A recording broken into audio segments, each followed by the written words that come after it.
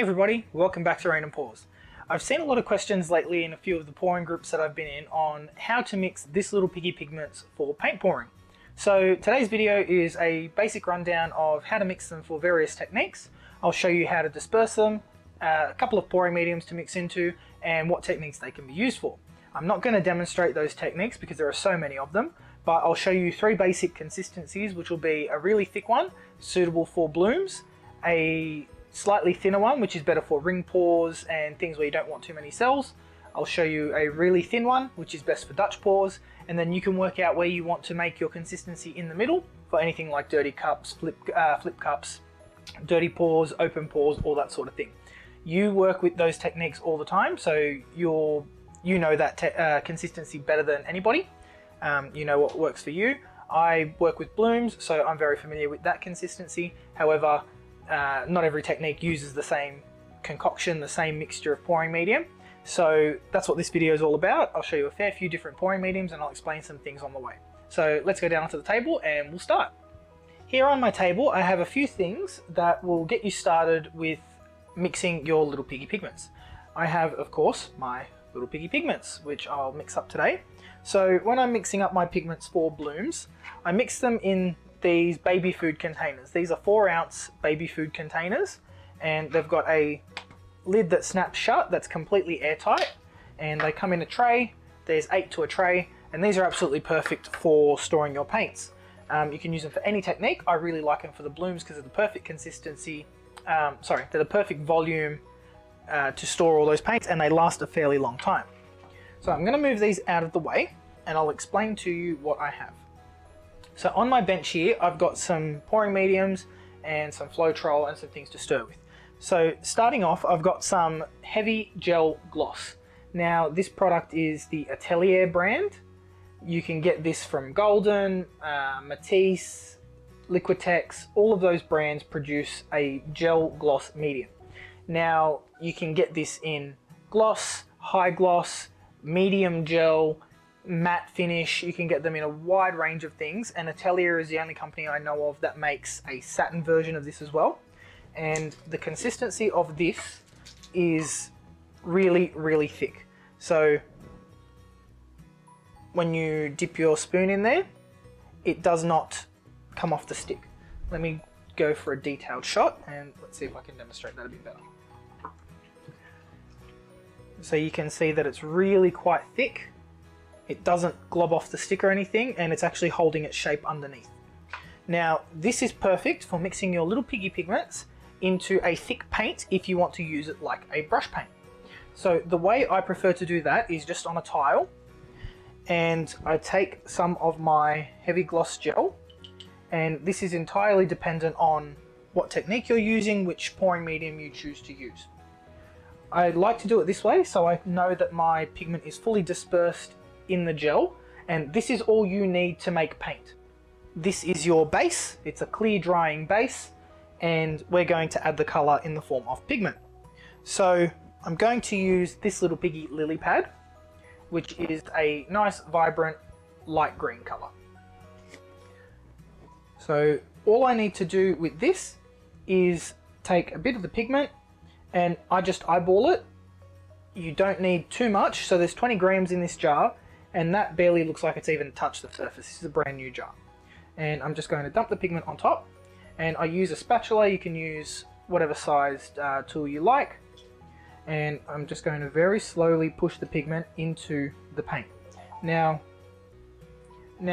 it's quite important when you're working with pigments, especially out of the jars, to wear a mask if you're anywhere near the pigment, because they are very fine particles, and if you breathe them in, they can cause respiratory issues. So you want to mix this in carefully, and I know I'm not wearing a mask right this second, but you won't be able to hear me if I'm not. So you want to scoop it all up, and usually you would use a much bigger tile, and you just want to press it into your gel.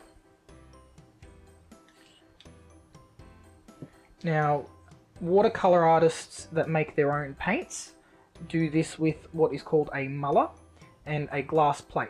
The glass plate and both the muller and the glass plate are both abrasive, which means that they've had the finish sanded down from a glossy finish to one with some very tiny ridges in it. And you can do that yourself just by a glass plate and use a bit of rough sandpaper on the surface. And you buy another piece, a giant glass ball, which is the muller, and rough that up as well. And what that does, as they create friction and they slide against each other, they grind the pigments into the paint and help it to disperse evenly. Okay, so this right here is a very basic form of paint that we've just made. So we've taken our base, we've added our pigment, and now we have a coloured paint. And it looks a lot darker in the jar because I didn't add as much as I should have to this. So if I wanted to add a little bit more, I can. That's way too much. This is going to be very heavily saturated, but that's perfectly fine, because what I will do with this is I will use this to make a Dutch pour medium, and that needs to be quite heavily saturated so that the pigment doesn't separate out and cause what we call flocculation. So flocculation can occur in any style of paint pouring, and that occurs when the paint mixture doesn't have enough acrylic binder to hold onto the pigment, or there's not enough, or you've added too much water and that acrylic binder has broken down. So what that looks like is tiny little bits of sand floating around in your pouring medium, and that's the tiny bits of mica and pigment coming out of that suspension. Now when you mix it into your gel, don't forget that gel looks white, so naturally your pigment and your colour is going to look a little bit different to what is in the jar. But this is now fully saturated, and that looks exactly the same as what I have in my jar here. Now once you're done with that, you can scrape this all up, and I'm going to put this into a little cup, and I will show you how I mix that up a little bit later. Excuse the screeching. Now you can use this as you would any normal paint that's really thick. It doesn't come out of the cup. You saw that there. So you could use this for brush painting, you could use it for decoupage, you could use it to create textural relief. So if you use something a bit thicker than your heavy gloss gel, like your texture pastes, you could even mix this in with gesso, and you can create a structural paint out of this. Now I'm going to wipe off my spatula.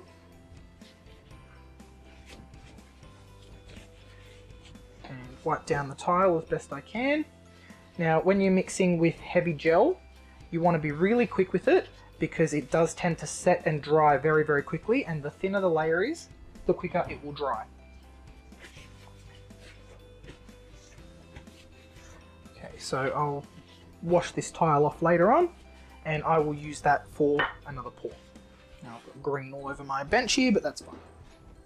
Okay, so I'm going to put the lid on my heavy gel gloss so it doesn't dry out too quickly. And always wipe down, I always wipe down my stir sticks with a paper towel, and then I give them a thorough wash at the end of my paint session. Okay, that's good to go. Lid back on, and this one can sit aside for now. Now, before this sets, I'll show you how to mix up your pigments for a Dutch pour.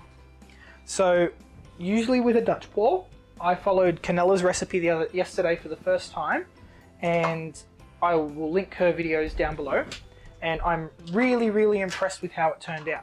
So this is the first Dutch pour I've ever done, and you can see the little Piggy Pigment shining right here, and the camera's not doing it justice because I used This Little Piggy Blue Eyes and Glisten, and it's got the most amazing colour shift aqua as that glisten plays over the blue eyes. So they do work in Dutch pours. Something I learned was that I was trying to layer them on top so I would see them more, but in reality you have to layer them near the bottom of the pour, as the top colours tend to get blown out too much and you lose them. So that's just a trick that I would employ. Now to mix up for a Dutch pour, like I said, I follow Kanella's recipe, and That involves using a set of scales to measure out your pouring medium accurately. And her recipe is as follows. It is 80 milliliters of Floetrol. I am in Australia, so my Floetrol looks like this. And I will let you know straight up, if you're using Australian Floetrol, you are going to get crazy, crazy cells like I just showed you. If you're using American Floetrol, your cells are not going to be as extreme. I'll just show you again on a smaller piece. I have cells galore going on here. You can see them there, and that's because of the Australian Floetrol. The American Floetrol doesn't give as extreme lacing and as extreme a result as that does. So just be aware of that if your results don't look the same as mine. But for Kanella's recipe, she usually uses 80 grams of Floetrol, 40 grams of paint, and 30 grams of water. Now, I don't have 40 grams of paint here. So what I'm going to do is figure out how much the cup weighs, and that's 7 grams. I'm going to tare that, which means you're taking your scales back to 0. So when I take that off, that's going to go to 6 or 7 grams, whatever it was. And then I'm going to weigh how much paint I have. So I've only got 10 grams of paint in there. So I'm going to divide my recipe by 4. So I've got 10 grams of paint. The original recipe is 40 grams, so I'm going to divide it by 4. So I'm going to put into this 20 mils of Floetrol. Again, take it down to 0. And I gave my Floetrol a good shake beforehand.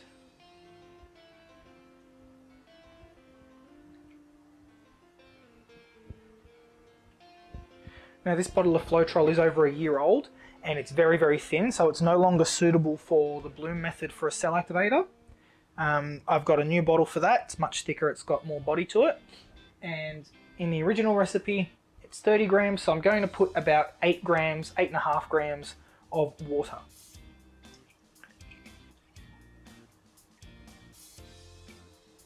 Now I did find yesterday with the heavy gel gloss that my paints were far, far thicker than the other paints that I mixed up that were just acrylic paint in the mixture. And that's how potent the heavy gel gloss is. So if you are mixing up pigments in your Dutch pours, be aware of that the heavier the gloss gel that you use, the more water you may need to add to thin it down, or more Floetrol to thin it down. So now I've got a little coffee stirrer. This is just a tool from IKEA, and I'm going to push all of the pigment down into the medium as best I can. Get some of that off here. Okay, and I'm just going to let it run. So with these, it's best if you can try and hold it steady up the top. That's going to give it the best chance to get in there and dissolve everything. And one important thing to remember is that American Floetrol and Oatrol will dull your pigments. So be aware of that. You can do Dutch pours with just paint and water, as Rinske Douna does, and I believe she invented this technique. So you can get amazing results with just pigment and water. Sorry, I'm not showing you that under the detail. Let me just turn that off. Scrape this down. Give it one final stir.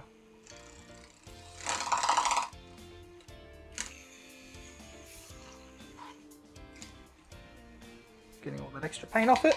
Okay, and I'll wipe this down. Normally I have a cup handy with some water in it, and that is now nice and clean, ready for the next colour. So here we have a pigment paint mixed up for a Dutch pour. Now it should flow nicely off the stick into your cup, and let me see if I can get another close-up of that. This is better.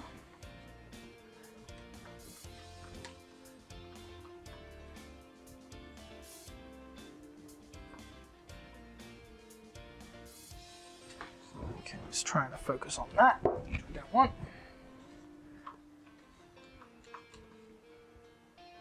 There we go, flowing nicely off the stick, straight back into the cup.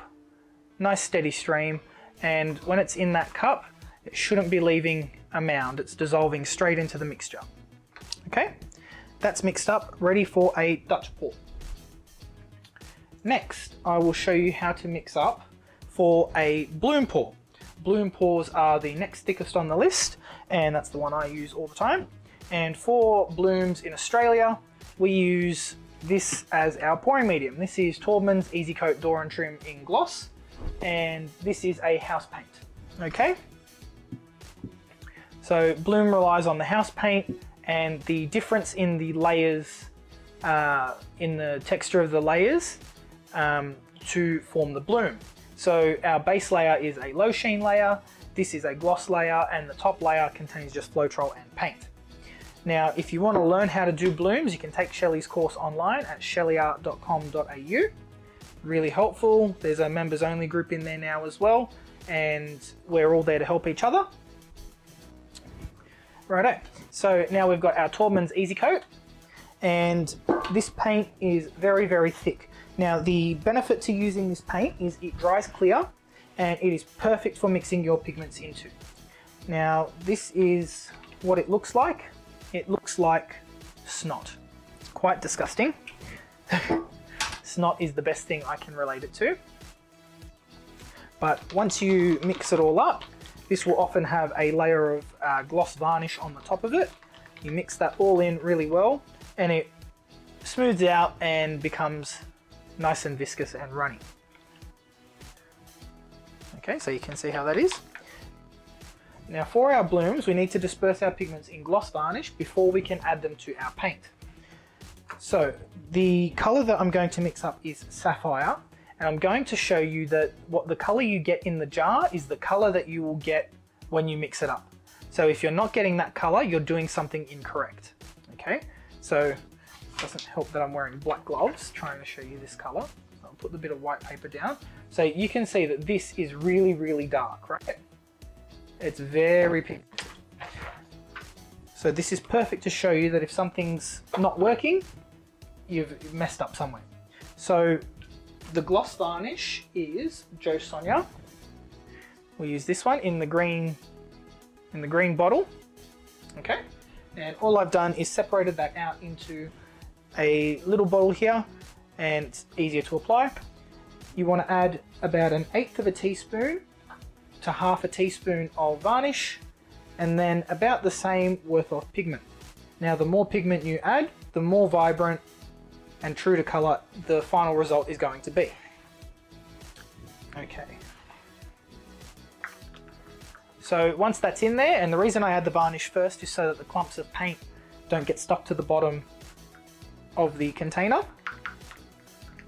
I'm going to mix that up, and you can see that that is really incredibly vibrant and shiny, as it should be. Now, of course, it will look a little bit different in the tub because it's pure pigment. It will look a lot darker, but this is the true color of Sapphire.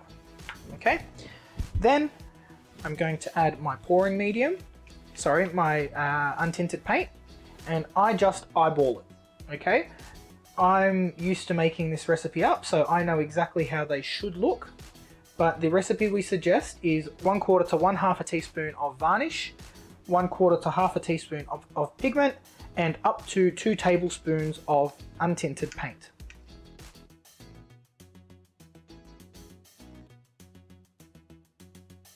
That would be our Taubmans. So now I'm going to give this a good mix. And the Taubmans paint is not clear. It looks like condensed milk. It's not a very good look. And I've had tubs that look slightly pink. I've had tubs that look slightly yellow, but they do dry clear. And here we go. That is Sapphire mixed up beautifully. And you can definitely tell that that is Sapphire. Okay, the color has not changed at all. Go for a top-down view here. And this is the consistency for my bloom pouring medium. Okay, let's get nice and close in here. There we go, get it to focus. Doesn't help I'm wearing white gloves, guys, sorry.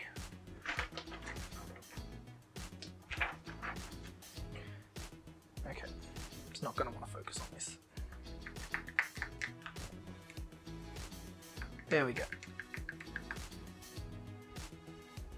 Beautiful consistency. And if you do want to see the perfect consistency for your bloom pours, check out my video on my channel called Consistency is Key. But you can see there that it's that beautiful rich blue color that we know as sapphire. Now again, seal that up, and paper towel, wipe off my stir stick. Now the next color I will mix up is an interference color, and I'm going to mix that up for the blooms as well, so I can show you how they turn out. And that color is going to be rose quartz. So again, I'm just going to squirt a little bit of my gloss varnish in there.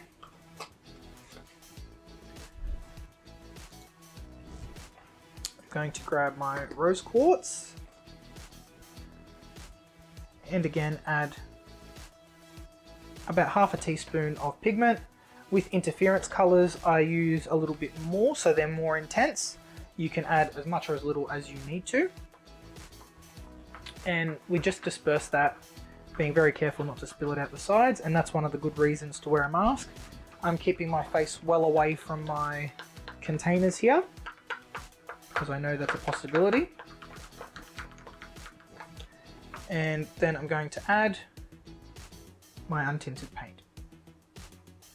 Now, interference colors are colors that display as white in the jar, but when you tilt them in the light, they throw a different color. So this one here is rose quartz, and it's a beautiful rose gold color, you can see there. And another example would be something like glisten. Glisten is actually a duo color. You can see on the left hand side there, there's blue, and on this side there's green. So they're really interesting and can create some amazing effects in your pours. So once that's added, just give it a good stir, scrape the bottom of the container, and there we have rose quartz mixed up. And you can see that color change, that beautiful glistening rose gold color there. I'll show you again this way.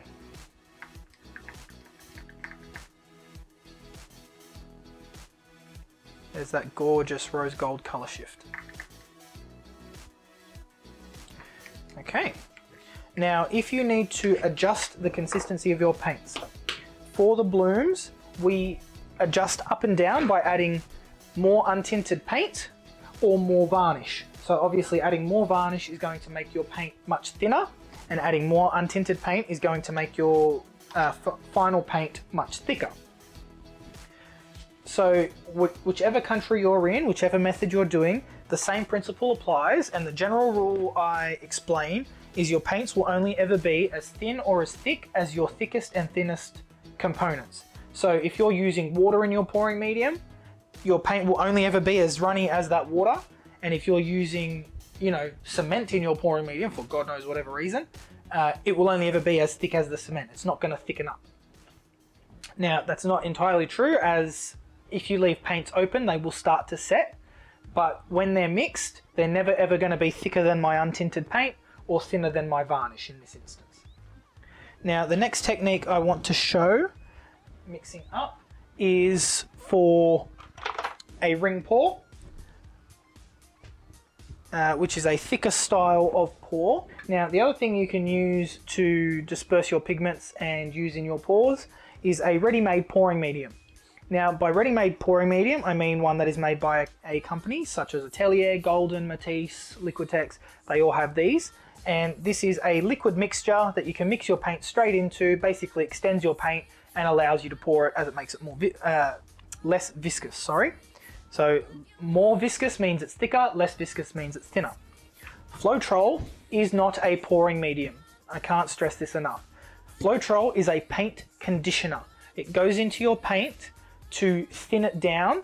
Even though it says it doesn't thin it down, it does a little bit, and it basically breaks down the surface tension of the paint so that it glides easier. So it extends the wet time of the paint. It allows painters to paint the whole house and go over it multiple times before the paint dries, so you don't see as many brush strokes or roller strokes, and this is what gives them the professional finish. Now, we use it in pouring. However, the company that makes this does not necessarily support what we use it in pouring for. Clean your containers once you're done with them so they don't seal themselves shut. Okay. Come on. Play nice. There we go. So that's what happens when your paint dries in the lid and it gets stuck. Now, the ready-made pouring medium is nice and thick.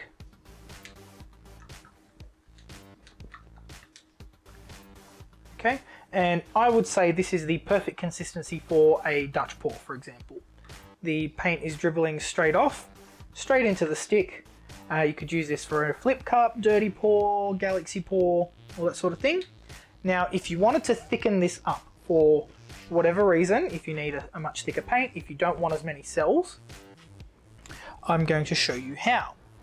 Now, when you need to thicken anything up, it is always better to thin a thick substance than it is to thicken a thin substance.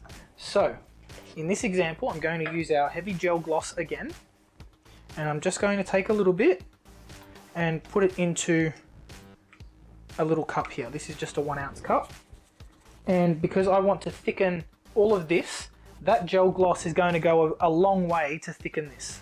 Okay, so to thicken that, I'm just going to add a little bit of my pouring medium into this, and I'm going to stir that first. And this is a similar process to when you make a gravy. You start off with butter and flour to make a roux, you thin it down, and then you gradually add your milk to dissolve all the lumps. If you don't do that, you're going to end up with lumpy pouring medium. And you can see now that that gel gloss is a little bit more runny. So I'm going to add a little bit more pouring medium. And you just want to get this to a stage that it's no longer thick and clumpy. And mix that up. Once you can see that it's flowing a little bit and it's going to dissolve well into your pouring medium, you can absolutely add that in. So I'm at that stage now. It's flowing off nicely. It's not in a big solid chunk. I'm going to add that in.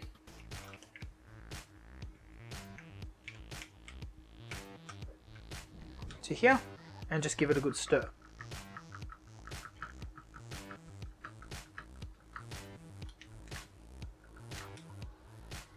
Okay, so this could probably be a little bit thicker, but now the texture is holding its shape for maybe 1 to 2 seconds, and you can see that little trace on the surface of the pouring medium there, and that's going to give you a better structure and create slightly less cells than what it normally would, as it's a lot thicker. So again, that would be great for an open cup, dirty pour, that sort of thing. If you wanted that thicker again, you could definitely add more gel gloss. You could add your matte medium, as I mentioned before, whatever your thickest substance is, you can keep adding that to that. Now, to add pigment to this, there are 2 ways you could do it. You could mix up your pouring medium as I have here and have it all ready, and just add your pigment straight to this. You can divide it up into little cups, and I'm going to show you how I would do that now. So I'm just going to reuse this same little cup.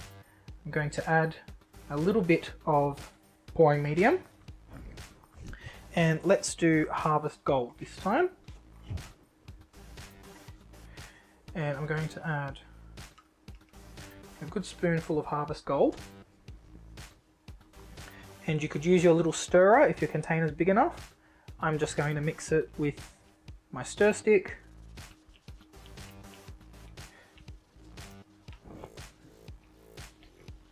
Make sure you dissolve this really well, and you can still see all of these little lumps of pigment in there. You want to stir until they're basically all gone. Now you'll be able to gauge whether they're lumps of pigment or whether they are bubbles. I can tell. You may not be able to tell on camera, but I can see when they're all dissolved. So now it's mostly just bubbles. Remember that a thicker pouring medium will hold on to bubbles a lot more than what a thinner pouring medium will do. And then I'm just going to add enough pouring medium that I think I'll need for my pour. Once your pigments are dissolved, you can add slightly more. So because I've added a fair bit more pouring medium and it looks naturally white, it's dulled the color a fair bit. But if your pouring medium dries clear, as the Liquitex does, the Atelier does, and the Taubmans house paint all do, that will dry the natural color of Harvest Gold. But you can see, because it's white now, it will look slightly pastel in the cup. You can add some more pigment. Don't be shy to. You bought it for a reason, and that's to use it, and some techniques definitely do need more pigment than others to prevent that flocculation, as I mentioned before. And you will know if you keep adding pigment and nothing's changing, that you've reached the point of saturation for your pouring medium. So there's no point adding more, you're only going to waste the pigment. And this is about as accurate a colour representation as I'm going to get from that heavy gel gloss and the Atelier pouring medium at this stage. But once dry, again, because they dry clear, it's going to dry exactly as it looks in the container. Now this is globbing off my stir stick, if you can see, and that's leaving quite a long trace on the surface, almost like a mound. So I don't know what technique you'd use this for. You could use it for a tree ring, water it down with a little bit of water, just so it's flowing. You don't want it too thick, otherwise it's not going to move anywhere on the canvas, and you don't want it too thin, otherwise it's just going to blow everywhere. So I may use this later on, and I'll just thin that down and I'll use that for a Dutch pour, for example. Okay, so I'm going to sit this one aside.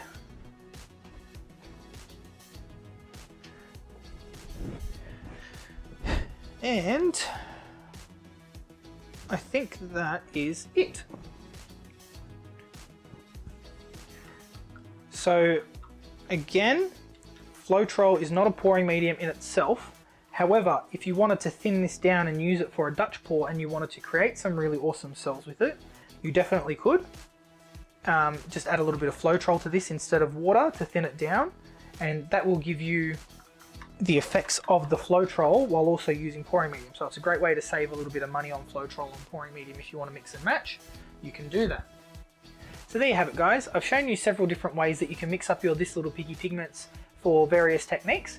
I showed you how to mix that into your gel gloss for brush painting or applications where you want some texture in your artwork.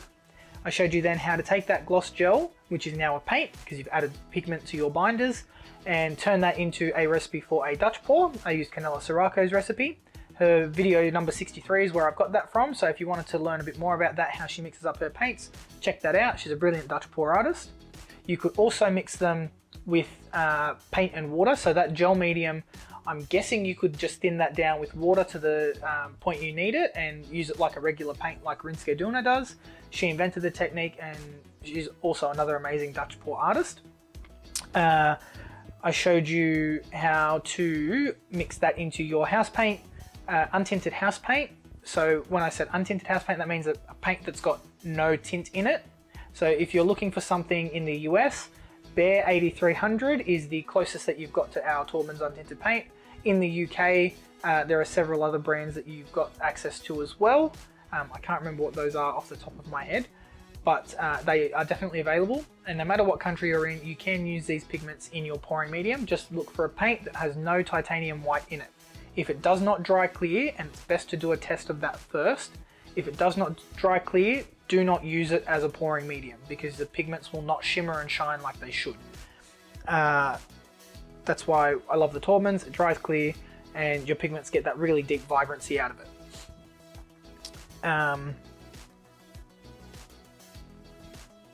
I also showed you how to mix your pigments into a ready-made pouring medium. I used the Atelier today, and how to thicken that pouring medium up for other techniques using the gloss gel. Again, you don't have to use a gloss gel if you don't want a gloss finish on your piece. You can use matte gel, you can use satin, anything that will thicken up that paint, and you could use that. I also showed you how to thin your thickening agent first by slowly diluting it with that thinner medium, and that will help it to incorporate easier. And then you can just mix your pigment straight into that. Do remember that you will need more pigment for techniques that are more fluid. If they are a thicker paint, you don't need as much pigment in there. If you're doing a Dutch pour, for example, you're going to need about twice as much pigment as we normally recommend for other techniques. General recipe recommendation is 1/4 to 1/2 a teaspoon of pigment to 1/4 to 1/2 a teaspoon of Jo Sonja gloss varnish to disperse. You can replace that varnish with your Atelier pouring medium or whatever other binding agent that you're using, and then mix that into up to 2 tablespoons of pouring medium for a thicker technique. And you can extend that out a little bit further for your more runny techniques, your less viscous techniques, but you may need to add more pigment along the way to keep that incredible color and richness. And make sure, again, that whatever pouring medium you're using dries clear. Floetrol alone is not a pouring medium. The US Floetrol will dull your paints. It contains a matting agent. And the reason that Floetrol creates such good, amazing cells is because it's got a surfactant in it, which breaks down the surface tension of the paint and causes the cells to form. So you can definitely do that. You can use silicone oil with your pigments, they'll be absolutely fine. And any other of your oils like your dimethicones and other things that you use to create cells won't affect your pigments. They're specifically designed to go into pouring medium and acrylic paint, and that sets them apart from everything else. Everything else is just created as a pigment, whereas these are designed to specifically dissolve in acrylic mediums. You can also use them in resin, you can use them for dry dusting, they're just such a versatile little pigment. Do note that if you're dry dusting them, you'll need to add something over the top, like a layer of varnish or something to bind that on. Otherwise, it will just wipe off. It's just a powder. They are not miracle ingredients. While they are amazing, they're not a one step, okay, I'm going to add this to something and it's going to work. You do need to add an acrylic binder. So look for anything that says 100% pure acrylic or 100% acrylic binders, something like that, and that will be good to go. You could also use a little bit of binding medium to disperse these if you're putting them in any technique. We don't recommend that for the bloom. Use the gloss varnish, as the binder does something funny to the varnish and the paint mixture. But binder medium is definitely something else you could use. You could also dissolve these straight into a varnish and make a glaze, which will form like a really thin layer over whatever you're brushing that on. Amazing result you could get with using an interference color like the rose quartz or the glisten over the top of a painting or something, or just in certain spots. That would make it really amazing. So they really are so versatile. So play around with them, have a go, have an experiment, and see what you can come up with. I'm going to leave it there for this video. Hopefully I've answered a few things that you might have wondered about this, or solved any problems you might have had. And if you do have any questions, please leave them down below. I'll try and answer them at least within a few days. And if you're liking what I'm doing, like and subscribe, and I hope to see you in the next video, guys. Take it easy, bye.